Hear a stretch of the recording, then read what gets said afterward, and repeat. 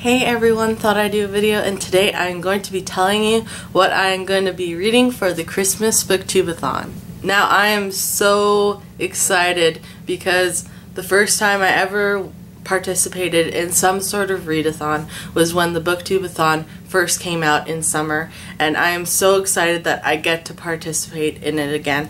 And it is about 7 hours away for my time to start the BookTubeAthon. I meant to film this video actually sooner, but everything got sort of crazy last night because I finally finished moving all my stuff into this room, and it's a little bit messy in here, I'm not gonna lie. It is fairly messy and I need to go through a lot of stuff so that I can organize it better. So the Christmas BookTubeAthon will start on the 20th of December.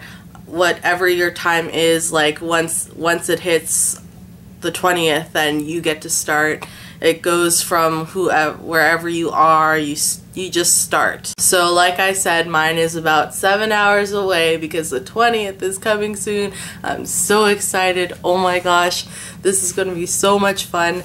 It's actually going to be only 3 days this time because it is Christmas, so they want it to be a little bit more relaxed, and like they still want you to be able to read a lot. It's just going to be a lot of fun. There's going to be reading sprints on Twitter. I actually didn't participate in the Twitter sprints, which I wish I would have last time, but this time I'm gonna start going into the sprints, and it sounds so much fun, so I'm gonna try that out. And also there won't be any challenges put in this BookTubeAthon because they do want it to be a little bit more relaxed, and since it is almost Christmas, so yeah, that's how things are gonna play out. Alright, so let's just get right into the TBR. So the first book that I'm hoping to read is going to be Miss Peregrine's Home for Peculiar Children, the graphic novel edition. I actually already read the actual book, but I found out that there's like a graphic novel, so I went out and bought it. And yeah, I'm just excited to read it. I didn't read it right away once I picked it up. I don't know, it just sort of seems a little bit intimidating almost because I've never read this type of graphic novel, I guess. There's a little bit more words than what I'm used to, and there's a lot of pages, so it's a little bit intimidating, but it looks really good, and I really want to get into it. It looks really good, and yeah, I'm just excited to read this novel. Next book that I'm hoping to read is going to be called Gone by McMann. This is the last book in the Wake trilogy, and I'm so excited because I really want to finish this trilogy.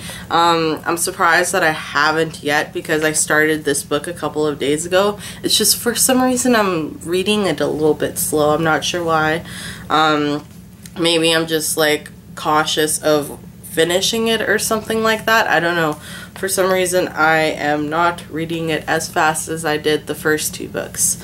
Maybe it's because I read the first two books already and I know what to expect, and then I don't know, something's going on with that, but I'm hoping that this BookTubeAthon will help me just get right into it and finish this awesome trilogy. And the last two books that I'm hoping to finish in this BookTubeAthon is going to be called 50 Shades Freed by E.L. James and The Ask and the Answer by Patrick Ness.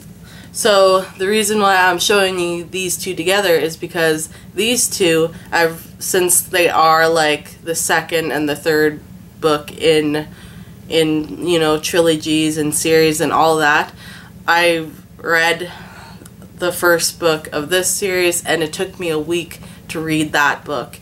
And then I read the first two books in this series and it took at least a week to read those each. So I am sort of cautious about this. I'm hoping to read both of these if I can during the BookTubeAthon, but I am not 100% confident that I am going to be reading it during the BookTubeAthon and finishing it during the BookTubeAthon. So I'm really hoping that I can. These are really great series.